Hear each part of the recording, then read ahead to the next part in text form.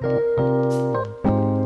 a similar... I've been thinking about C.S. Lewis and Tolkien lately, and I don't think that Lewis is preachy, but I do think he pushes the allegory too far, so I often find it... You mean like Narnia? Narnia, I'm about to read the Space Trilogy for August. That's what I've set myself. I'm really excited to get Narnia, into it. I think we can give him a little credit for that because it's a children's book. That's right, yeah. And so if something is written for children, you're allowed to be, you know...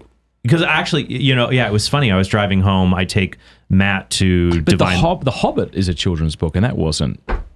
Yeah, though it was interesting when I was driving home with Matt from Divine, when we have Divine Liturgy during the week, which I love, we can do. So usually once a week they have it down in Irving, Texas. And so we'll drive about a half hour to go to that.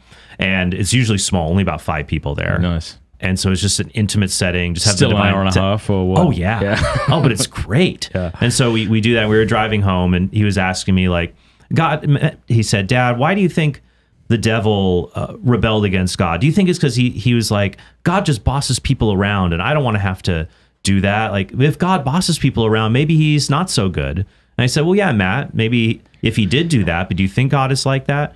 Who do you think God is like? And we were talking about different examples, like what kind of a king is God like? And I said, well, actually, because he mentioned like a bad king from a film.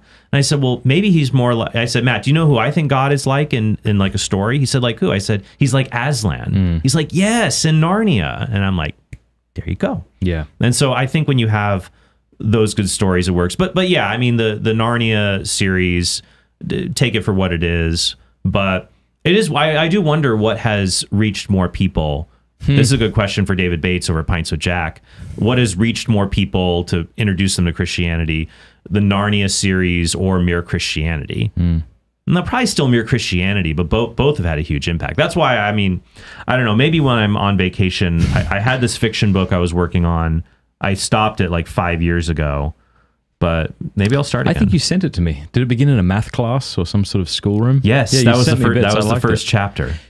Hey, thanks so much for watching. Please be sure to like and subscribe and leave a comment below letting us know what you thought about the video.